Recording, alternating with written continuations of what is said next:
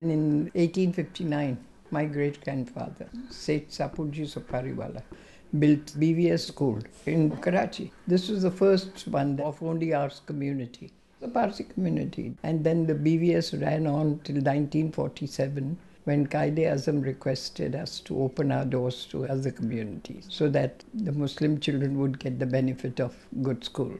My father was the chairman at that time of the school managing committee. So he agreed to Quaid-e-Azam's because Quaid-e-Azam said that after 5 years you can have your school back. Within the 5 years we'll try to establish schools in different localities. After 5 years, my father felt it's a torture to throw these 600 children out. So they refuted the statement and they carried on.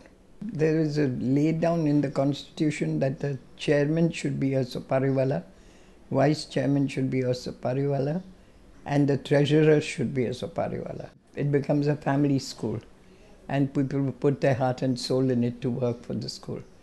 The school was on the Freer Street. It was in a bungalow where we were living, and my grandfather gave away his bungalow to the school. But then it was found too small.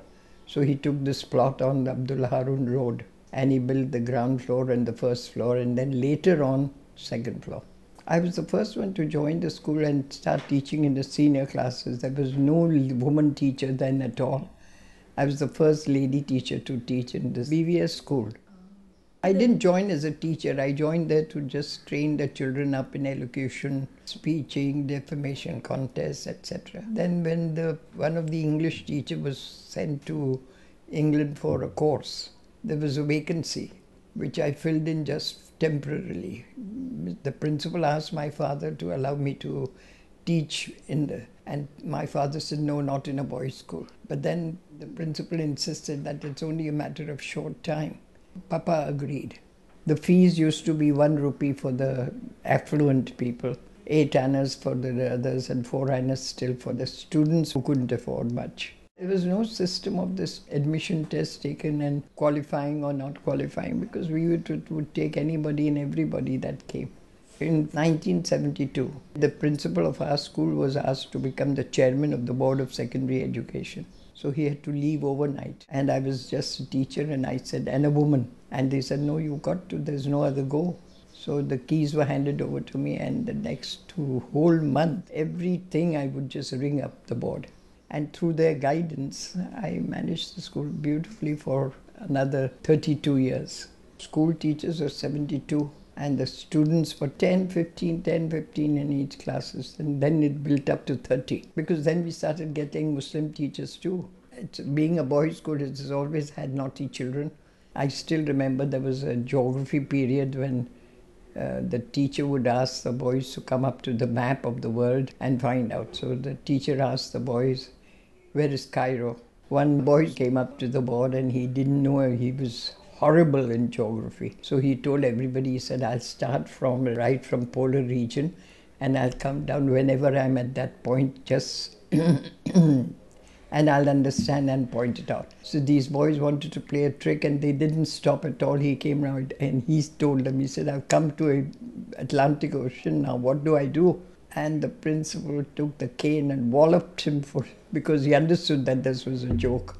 I still remember there was a boy, one of my students came up to say that I would have lost BVS had it not been for Mrs. Mistri.